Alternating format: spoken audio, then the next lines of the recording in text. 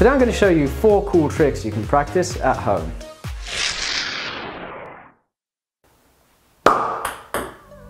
Okay, so this first one hasn't really got anything to do with table tennis, but it's a cool party trick, and all you need is one table tennis ball.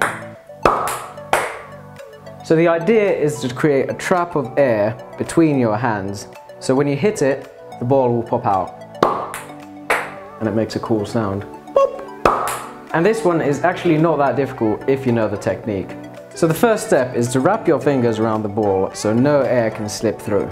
Once you have found the grip, you create a cup with the rest of your fingers.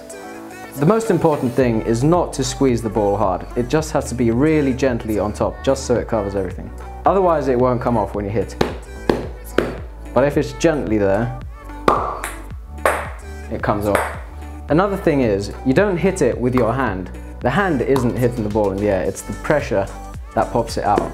So all you need is a gentle tap if you have the right grip.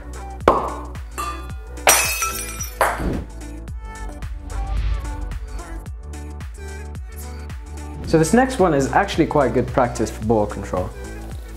The idea is to roll the ball onto the other side of the racket without the ball bouncing. And of course, if you're a beginner, there's a lot of easy variations if you want to start off with these.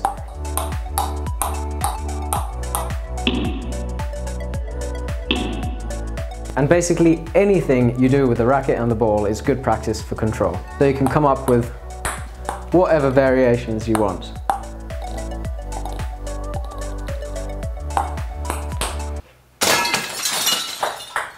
Okay, so this one won't make you a better table tennis player, but it makes you into a cooler table tennis player.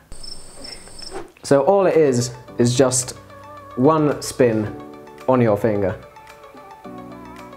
And to do this, you give speed with your wrist and just spin it over and catch with your thumb.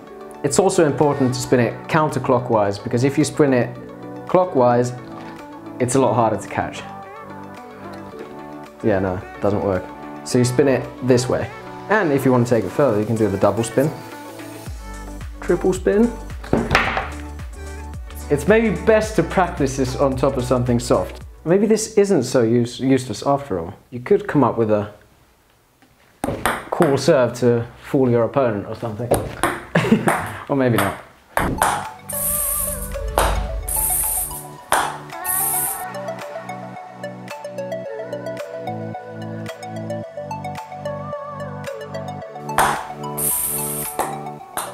This one is quite hard to do, but if you can generate spin, it's not that hard to catch it with your nails. If you want to practice putting spin on the ball, you can do it, for example, on the table.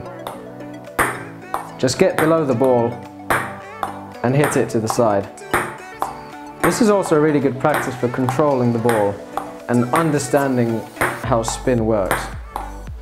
So with your nails you form a sort of circle. You don't even need to use all 5 fingers. I use 4 because it just feels more natural. And after that, all you need to do is to catch it on your nails. And if you want to put even more spin on the ball, you can throw the ball at the racket and then catch it. This is also a pretty useful way to check if the ball is round, because if the ball is round, it's not going to wobble, it's going to have a smooth spin, and you can hear it from the sound. So, for example, this ball is really bad, it wobbles, and this one is good. It's a clean spin.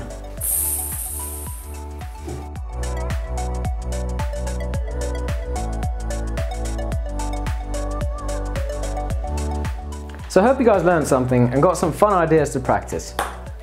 Until next time. Triple spin.